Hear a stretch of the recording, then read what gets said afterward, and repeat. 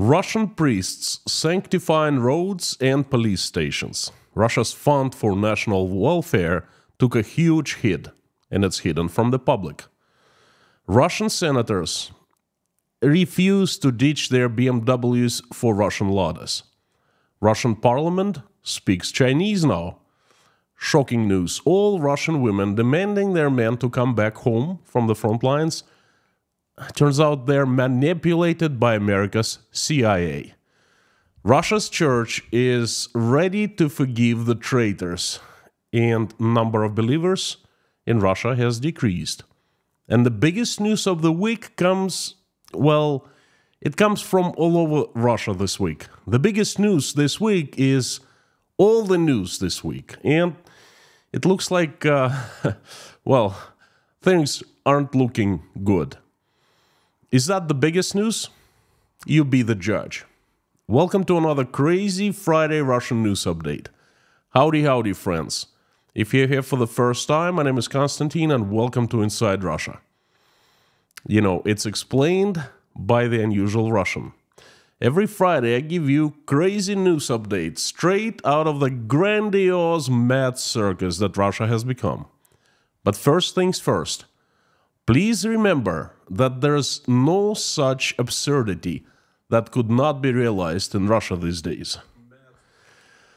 The first news comes from the very heart of Russia, from Western Siberia, from the land of Russia's oil and gas. In the town of Khanty-Mansiysk, it's a cute little town, probably the richest town in the world due to its oil reserves, the authorities started noticing that the number of fatal accidents has increased sharply, and I'm talking about the roads. And that is not good.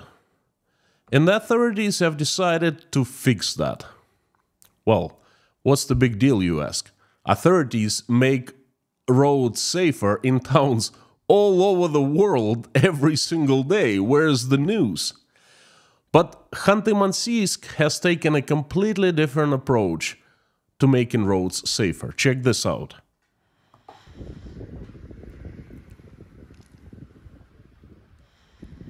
The authorities of Khanty-Mansiysk decided to bring Russian Eastern Orthodox Church to sanctify roads in the attempt to reduce the number of fatal accidents.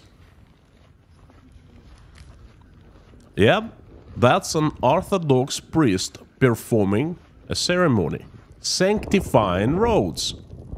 Well, he's trying real hard. He's doing a very good job as far as I understand. He's protected by the police.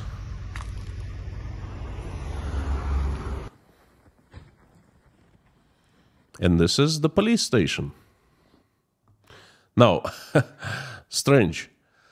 I thought you decrease the number of fatal accidents on the roads by doing these three things: increasing drivers' skills and decreasing drunk driving, making cars safer to drive, you know, making sure that the brakes and steering wheels work properly, things like that, and by improving the roads, widening them, making them more lit, fixing potholes, you know, cleaning up snow, things like that.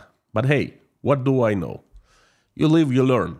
An Orthodox priest turns out to be enough to decrease a number of fatal accidents in Khanty-Mansiysk.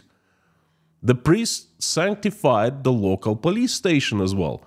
I guess in exchange for protection while he was sanctifying the road. If not, then it's not clear why. Oh, I know. He sanctified the police station perhaps to decrease the number of fatal accidents among suspects of political opposition when they are arrested and interrogated. Well, in this case, I have an important suggestion to Russian authorities. There are anywhere from 3 to 5 accidents happen in the air in Russia with passenger planes nowadays daily. 3 to 5 daily. Just think about these numbers. 3 to 5 daily. And this is what I'm going to do the stream tomorrow, actually video tomorrow. Please keep on tuning in. I will describe and explain what has happened to Russian aviation industry. All you need to do is 3 to 5 accidents happen in the air with passenger jets daily. So why don't you install Russian Orthodox priests in their full uniform with the holy water at the airports? That'd be sanctifying airplanes before they take off.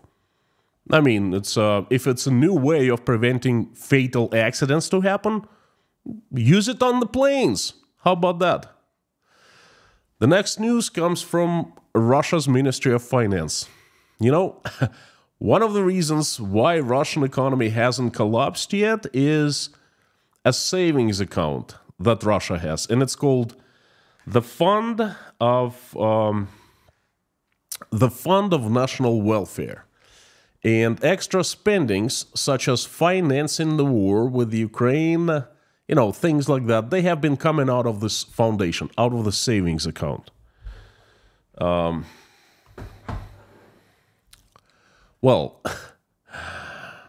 the Ministry of Finance just reported that in the last day of 2023, 29th, I think the last working day of 2023, it sold 573 million euro, half billion, 232 metric ton of gold, and 114 billion Chinese yuans to finance Russia's budget deficit. They did that in secrecy, and only now, 3 weeks later, they tell the taxpayers that they did it. They spent the taxpayers' money to finance the war. And now they say it in a very casual way, like it's not a big deal, just a couple news reports here and there, just to say, hey, it was not a secret. We talked about it in that newspaper, you know, that's it. So no one really reads them. I do. So they're acting as if it's not a big deal. Folks, imagine the situation. Husband comes back home from work, tells his wife how things went at work, and casually mentions, honey, by the way, remember we have that savings account? What do you mean if I remember?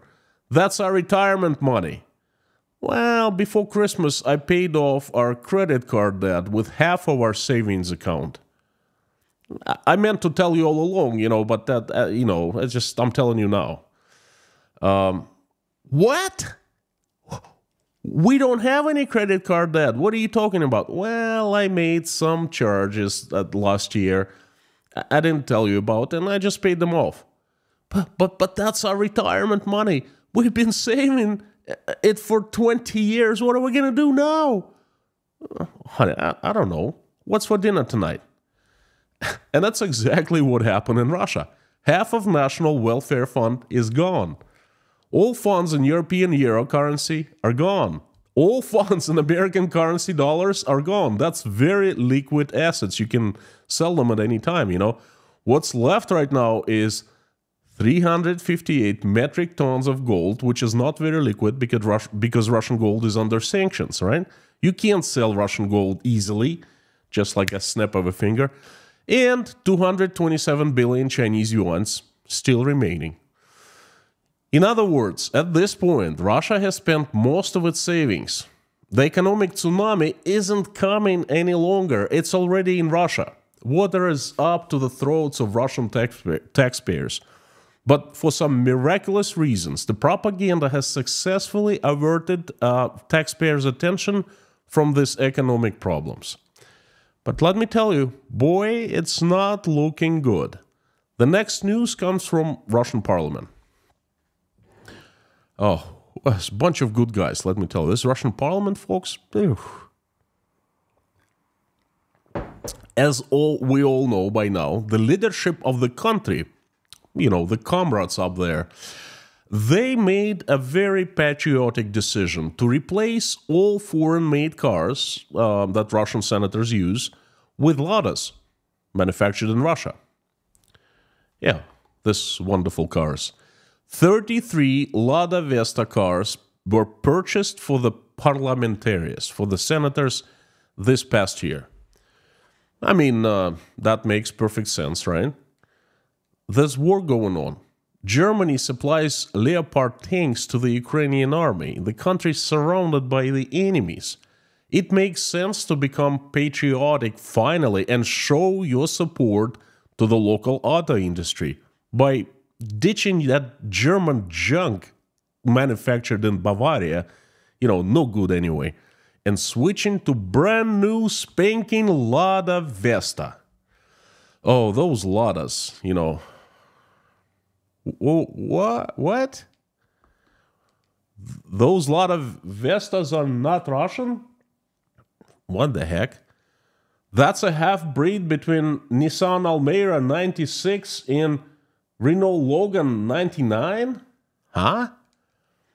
Are you sure about that? Half and half? 30-year-old models? You mean front is from Almera and the back is from Logan? What? What? Oh, doesn't know anything. Don't listen to that. Good folks, don't listen to that. The Russian technology, Lada Vesta. Russia's pride and joy. Oh, there's a little problem. It's not about the cars, it's about the senators. Good Russian senators are not in a hurry to switch their cars. They keep on riding in their BMW's Model 7, and they categorically refuse to use the new Lada Vestas. Folks, it's all you need to know of double-faced Russian senators. Case closed. The next news also comes from Russian parliament. This news is so crazy that I don't even know how to comment it, really. I shouldn't. I shouldn't. I'll simply show it to you. Check this out. This is the website of the Russian parliament. All is well. All is normal. I mean, it's okay that Russian parliament has a website. It's there to inform all the taxpayers and the voters of all the decisions, laws, new laws, amendments, etc. The Russian parliament informs the Russian citizens. And again, this is perfectly normal. I don't even mind my money to be spent on creating and maintaining that website. Perfectly normal. More normal. But on December 26th of the last year, a couple weeks ago, the Russian parliament translated its website into Chinese language. Check this out.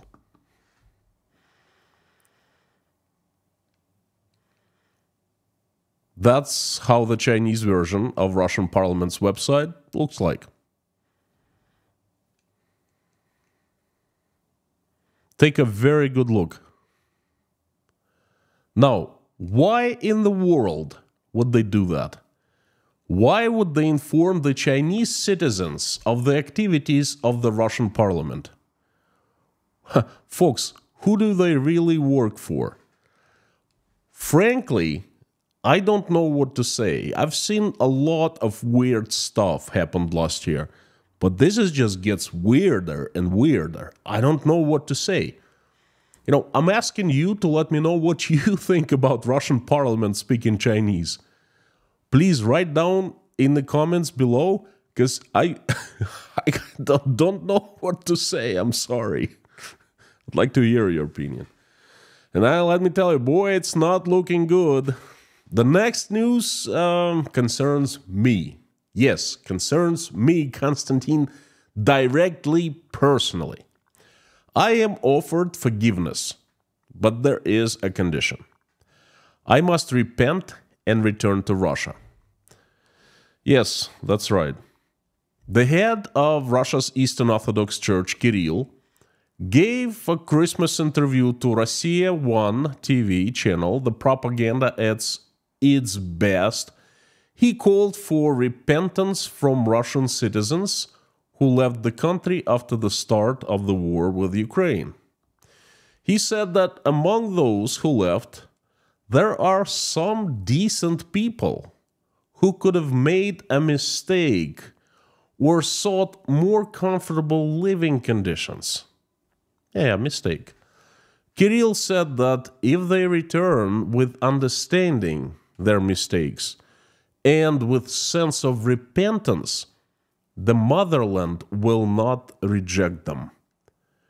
He also stressed that the church will forgive the lost souls, but it will not help with criminal cases for those who come back to the motherland.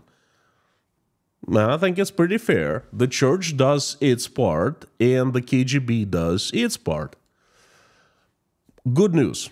Good news. What can I say? Tomorrow, I'll go to the Breakfast Club meeting, to Tashkent Breakfast Club. There will be around 40 of us, the sinners. Those who, according to Kirill, made a mistake running away from the war, from the political oppression, from the not supporting Putin. On Saturdays, it's usually around 40 people have breakfast. It's a big day because it's a day off. And I picture myself coming in tomorrow morning and seeing this bunch of people, my friends, and saying out loud, "Repent, sinners! Russian church is ready to forgive you. You can go back now to your motherland if you repent." Folks, I'll let you know how it goes tomorrow at the Tashkent Breakfast Club. Please stay tuned for that.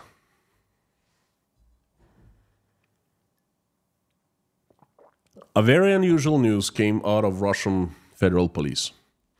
Interesting. The Ministry of Internal Affairs, that's how the federal police is called in Russia, released the statistics of church attendance during Orthodox Christmas. There are actually two news within this one news. The first news is that Russian Federal Police gathers such statistics, which really means that they monitor everyone who goes to church for Orthodox Christmas and probably for other services as well. Now, even if I learn that the police not only monitors the churchgoers but also performs face recognitions and gathers information on regular citizens online, now that would not surprise me. And the second news in this news is that this year, church attendance during Orthodox Christmas decreased and the number of believers in the country decreased. Statistics is a cruel thing. According to Russian Federal Police, and this is the data, that's official data, according to Irina Volchik, the spokesperson for the Federal Police, in 2024, around 1.4 million people visited the churches, which is lower than pre-war years. In 2020, about 2.3 million people attended. In 2019, more than 2.6 million people attended. In 2018, more than 2.5 million people attended, and so forth. How many believers do communions and attend the churches is a key indicator of faith and church membership. Now, do you find that there's something wrong? That something is broken? The country is surrounded by Anglo-Saxons, the evil satanic Westerners. They want to destroy Russian sovereignty. In these dark times, the Russians are supposed to unite behind the Tsar, behind the church. The Russian world, the values. I made the entire stream about that yesterday. Go and check it out. They must unite behind the church, the pillar of the Russian world, right? And they are uniting. They are praying. They're going to church. The church membership is surging. Well, at least that's what propaganda is telling us. And then somehow the Federal Police comes out and accidentally releases the truth. Don't you love when that happens? Thank you, the police. Much appreciated information this time, and I mean it. Anyway, something's very strange here. Am I the only one noticing this informational dissonance? It sure seems so to me. No one else is noticing this information. No one else compares it and doing analysis. Folks, please let me know in the comments that I am sane, that I'm not crazy. Speaking of comments, that's the only way you can just send me the information. Sometimes I think I'm alone. Sometimes I think, what the heck? Why aren't Russians seeing this? Why aren't they looking? Why aren't they paying attention?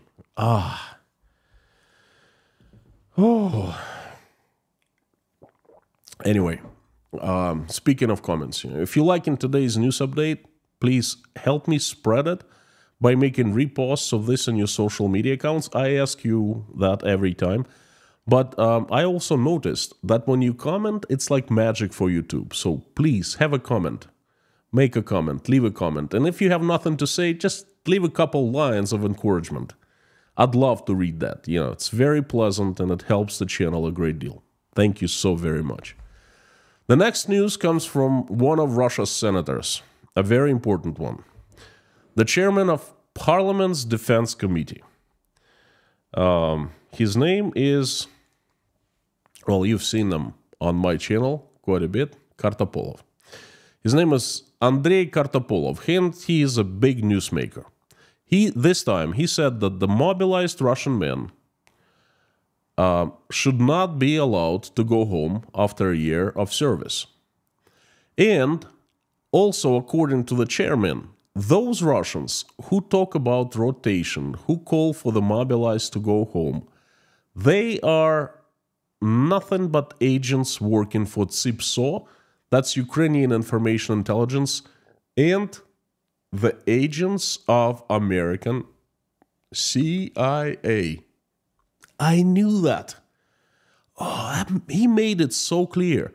I had a feeling. I knew that the mothers and the wives and the daughters of the mobilized men, those who stand up and ask and demand and beg for their husbands to come back home, that they go stage public meetings, they make splashes. I knew that there's something wrong. I knew that now it's all clear. They get paid by the CIA. That's what the good senator claimed. Now I understand. Makes sense. The CIA and CIPSO, whoever they are, I've never heard of CIPSO, but the senator knows better. They knocked on the door of every single woman demanding her loved one to come back, and the rumors have it there are around 100,000 women are organized into groups demanding the men to come back. So the CIA knocked on 100,000 doors in Russia, made 100,000 telephone calls. The CIA sent 100,000 emails convincing Russian women to act using their men as excuse to start making waves, to start, help the CIA to break Russian sovereignty. And their men, just an excuse, of course. Because according to the senator, they must stay, they must not rotate, they must not come back until they're gone. Amazing. Let me tell you, the CIA is a mighty powerful force that can so easily recruit old women babushkas, and that's in front of KGB's nose, on the KGB's land, and the KGB doesn't know what's going on in Russia? Well, there are questions to KGB for that, You thought that they do it for the love of their sons and husbands? Oh, come on. Now we know the truth. They're doing it in exchange for material things. And Senator Kartopolov, now we know how low you have fallen. And boy, it's not looking good for the country. The next news it's actually very, very, very sad. Extremely sad and bad news. It came from His Excellency himself, the Dark Lord Darth Vader. Oh, I'm sorry. Oh, gee, where's the button? Wrong button. Here. I'm sorry about that. From Vladimir Putin. He's running for Russian presidency. That incumbent, I quote Vladimir Putin. That's bad. Cringing. I'm already an adult. Взрослый человек. although I feel I am, already adult and взрослый человек, regardless, I feel the strength and energy to work to solve the tasks the country is facing. I unquote. So he has energy. He has strength.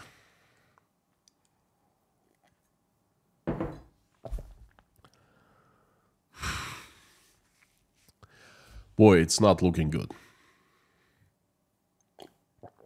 The next news comes from the same person in the previous news, from the adult full of strength and energy to solve the problems of a certain country. Turns out that on January 10th, that person met with the Minister of Finance of Russian Federation, Anton Siluanov. He said, I quote, Finance Minister Anton Siluanov had just reported me on the financial situation, and the country's budget system is feeling confident and actively developing. I unquote.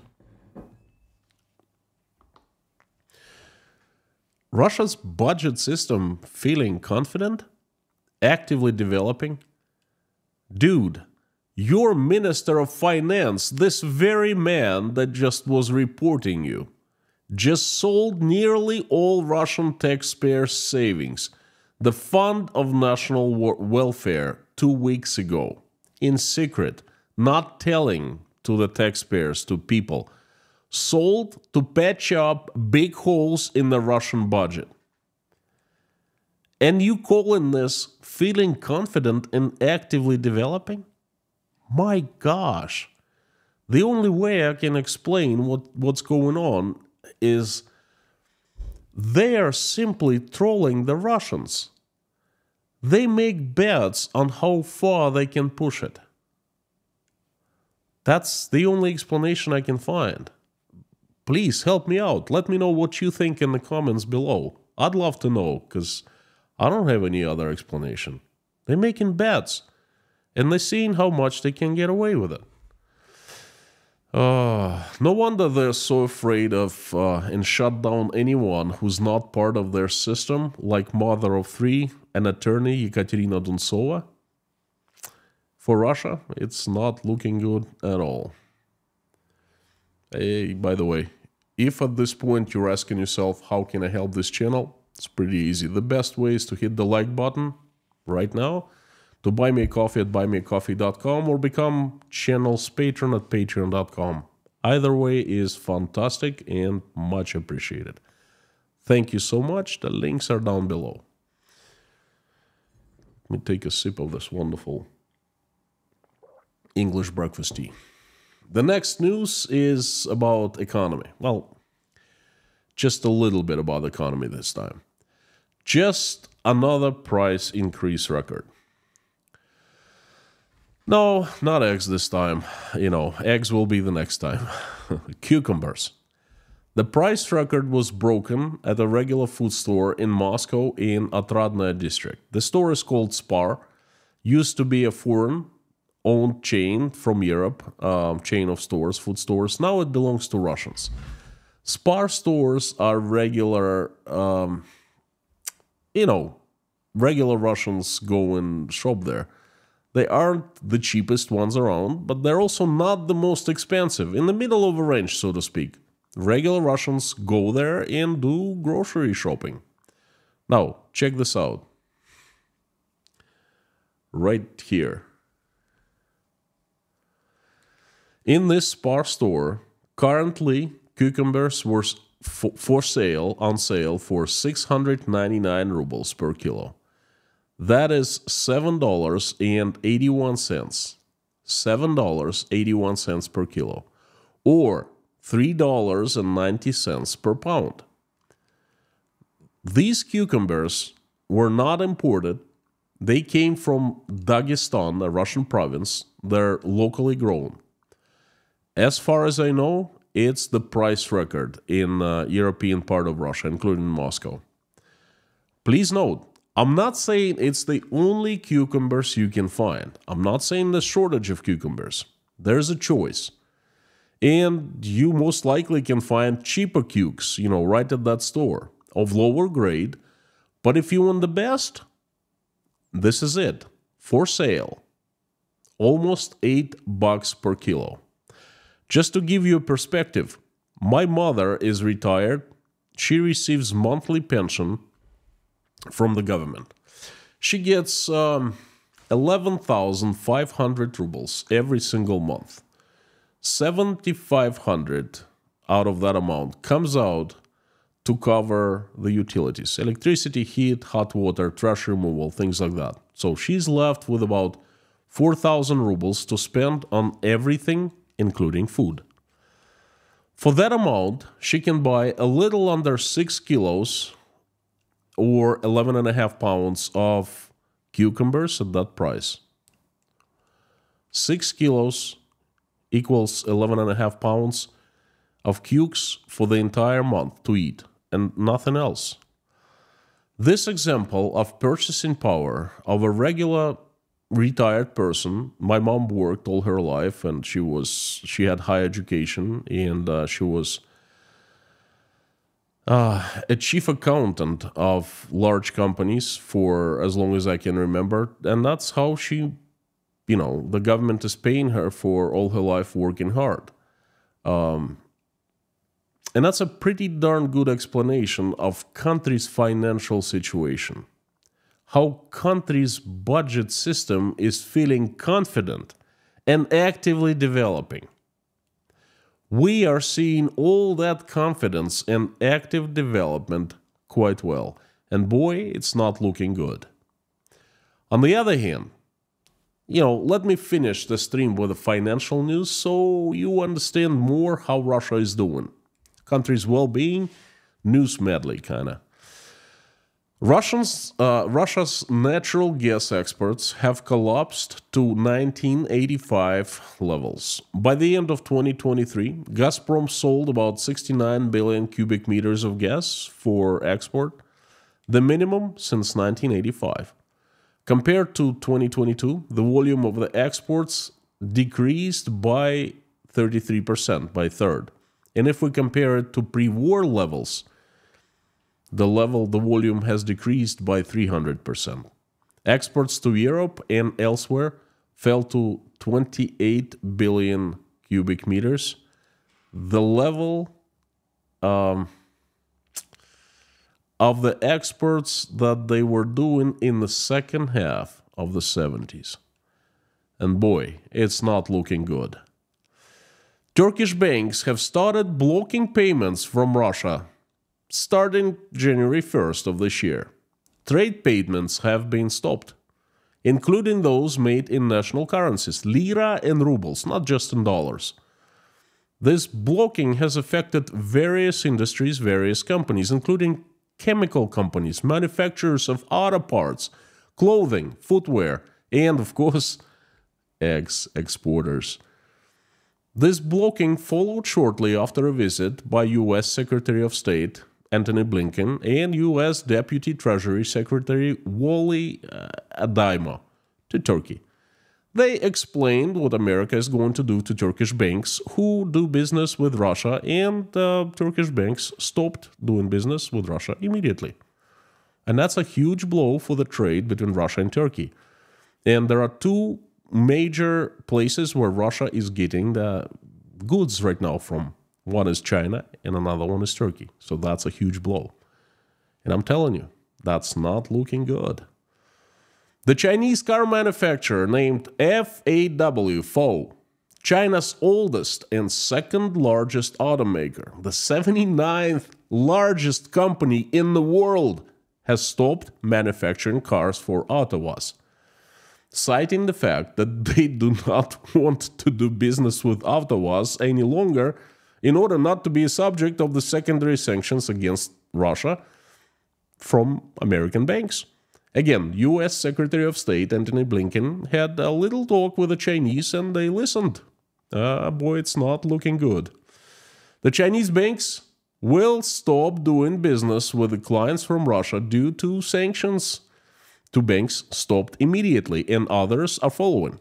China's state-owned banks are tightening restrictions on financing Russian clients after the United States, Secretary Blinken doing a little talk again, after the United States promised to impose secondary sanctions against the bank that helped Russia in the war against Ukraine.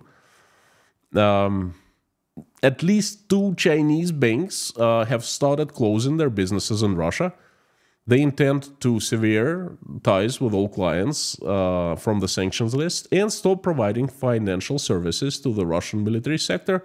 That's pretty much to everyone. Other Chinese banks will follow the suit very soon. The restrictions will also affect non-Russian customers doing business and just not in the Russian Federation or supplying critical goods to Russia through third countries. And that, my friends, is called the secondary sanctions. Quite some time ago, about a year ago, I made a dedicated stream to secondary sanctions. And I named it, The Secondary Sanctions Are Russia's Biggest Threat, Killing Russia. Well, welcome to 2024.